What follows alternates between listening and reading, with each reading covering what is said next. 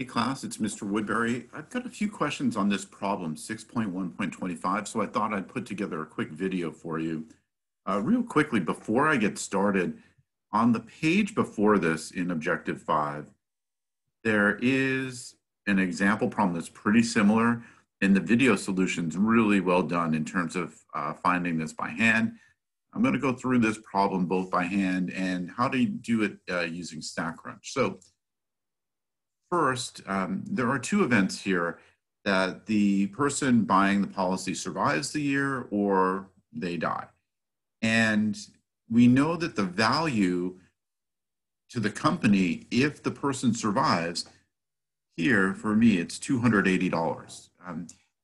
The female buys the policy for $280. If she survives, the life insurance company pays her survivors nothing. Now, if she dies, it says that she'll get $260,000, or survivors will, but the $280 has to come out of that. So if we subtract 280 minus 260,000, that will give us the value to the company if the customer does indeed die, and that is negative $259,720. Now, when we get to StatCrunch, we will not enter any dollar signs or the commas here, just the numbers with their sign. Next, we need the probabilities to find this expected value or mean, just another phrase for the mean.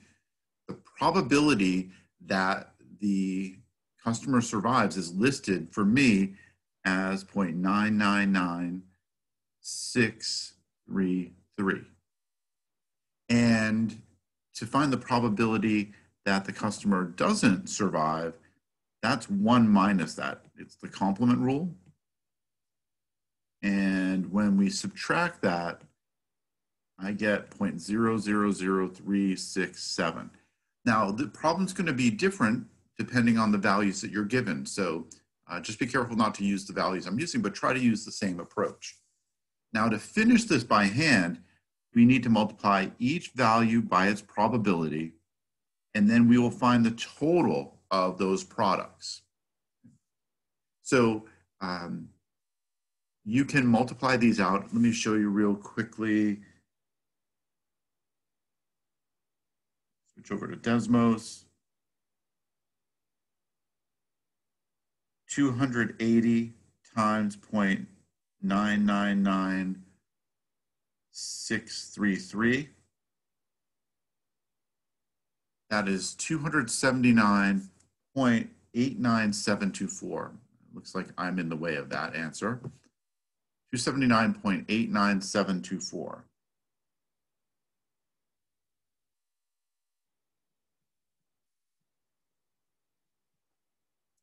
And then we're going to multiply negative 259,720 by this probability.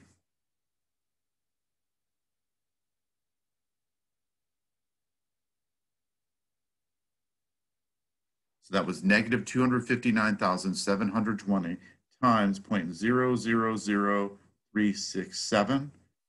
And that is negative 95.31724. So let me write that down.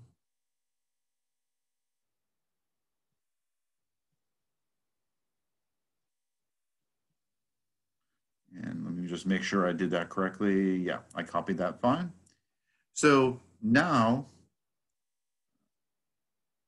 sorry about that. To finish this problem, I just need to total these two columns. And so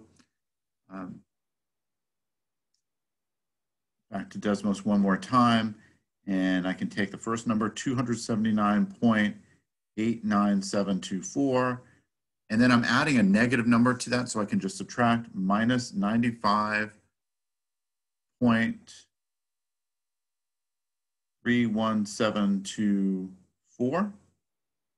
And there I get $184.58.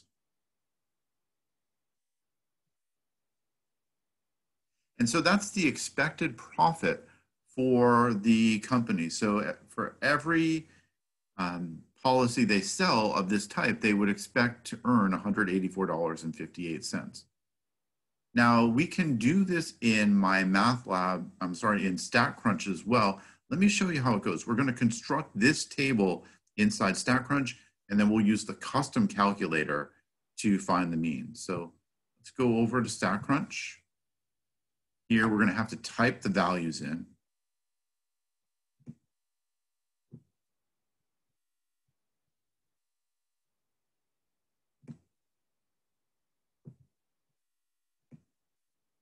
Sorry for the delay here. Under var1, I'm going to call var1 x, by the way. And underneath that, I'm going to type 280, the value if she survives, and negative 259,720, the value if she dies. In var2, that's the probability of x, so I'll type that up above.